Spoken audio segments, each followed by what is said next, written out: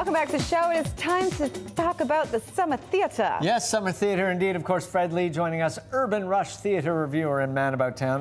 Hello. Lee. Hello, hello. How are you, sir? How are you? Fabulous. Nice. It's the summer theater season. I know. Yeah, it's very exciting. Doesn't feel like summer, but I know. theater's ready to go. But there's some great theater. I'm so excited. We're going to start off with Hairspray. Okay. Yes. Fantastic, fantastic production that's playing right now at the Arts Club Theatre Stanley Industrial Alliance stage. Yeah. There's the sponsorship it's a mouthful. plug. Yeah, I know, but you got to recognize the sponsors. Got to recognize the sponsors.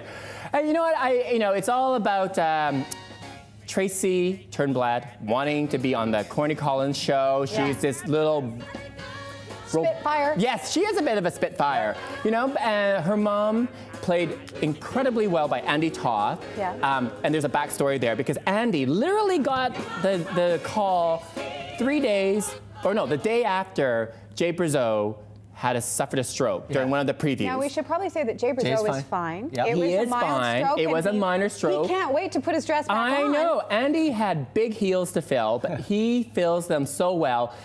They, had to cancel the Friday performance, Saturday performance, but can you believe it? He was on stage Sunday. Crazy. When most actors get 3 weeks, 4 weeks to rehearse. And you That's never expect to get that call when you're a stand-in for the lead. It is unbelievable, and he does a fine job as Edna, Tracy's mom. This show is all about race relations back in the 60s in Baltimore, and about basically a bunch of girls who just want to dance and have a good time. And it's a really fun story. It is an incredibly fun story, and it's perfect summer fare. And kudos to the Arts Club because we have discovered some really amazing young talent.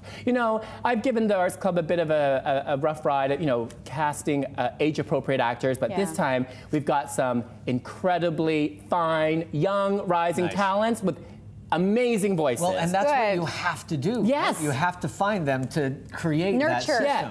Keep these names in mind. Jenny Newman, Ian Gilbert, Alana Hibbert, they are going to be names that you are going to hear in the future. It was just, it takes you back to a really carefree time, but, you're reminded that it wasn't all about integration. There was the white kids and the colored kids. Yeah. And, it's still something that, we're still dealing with today. Okay, the important Big, question. bold, beautiful. I loved it. You loved it? I loved it. But I have to say, I have to say, though, for all the great talent, I really wish the production values would just rise to that. But you know what? If I had to put my money, and I know they have a very limited budget, Bill is always watching those pennies. I'd put the money on the talent. I definitely would put that. You can't have a musical without great music and singing. Musicals can go sideways more easily than any other production. But some of the scrims, Ted Roberts set, you just gotta give it a little bit more. Just a little bit more money. Yeah, but definitely perfect. Okay, loved it. You're gonna enjoy it. Let's move on to the Jessies. We're gonna talk about a few things. Yay! I'm so excited about the Jessie. My pocket square is excited. Look at this. Puff! Who don't down. I know. Stop puffing so much. I know, it's so exciting. So what are the Jessies for those who don't know? The Jessies are Vancouver's equivalent of the Tony Awards. It celebrates the best and brightest in the live theater community. We had 120 nominations in 25 categories, large and small. And speaking of the Arts Club, they really went away with They got the lion's share. The lion's share of the nominations. Okay. Thank you. Yes. So major production we're going to talk about? Tear the Curtain.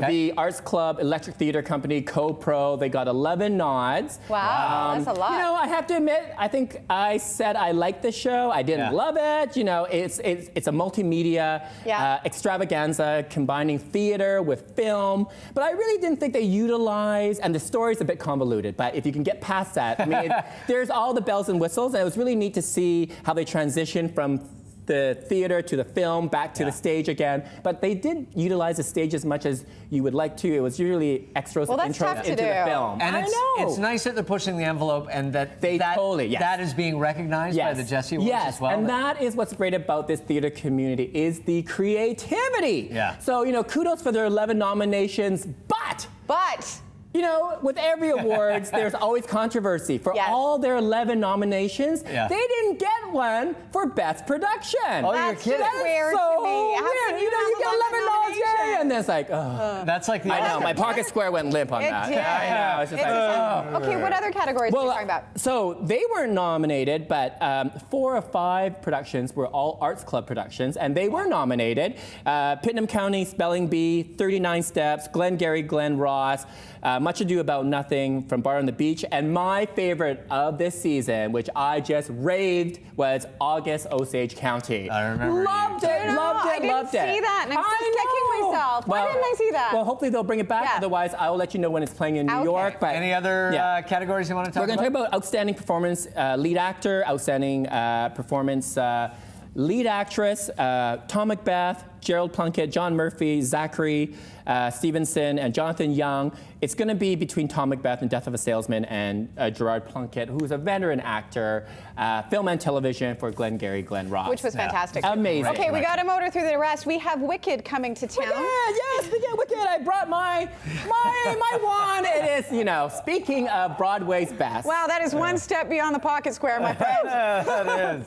You two are still here. Okay, Wicked has had rave reviews on Broadway. I know. It's traveled everywhere. 7 productions right now currently around the globe. There's a Japanese version, there's a German version, and it tells a story of 2 girlfriends well before Dorothy stepped foot in the land of Oz. And these are 2 girls, one who was born with emerald green skin, she's a little fiery, and the other, which is most popular, of course, that being later Glinda the Good Witch and the Wicked Witch of the West. Who's just bad marketing for bad PR. Bad PR for the Wicked Witch. But you know, this musical has such a great story. Kudos to Gregory Maguire, the author. I just have to interject and say you need to bring that wand with you every day.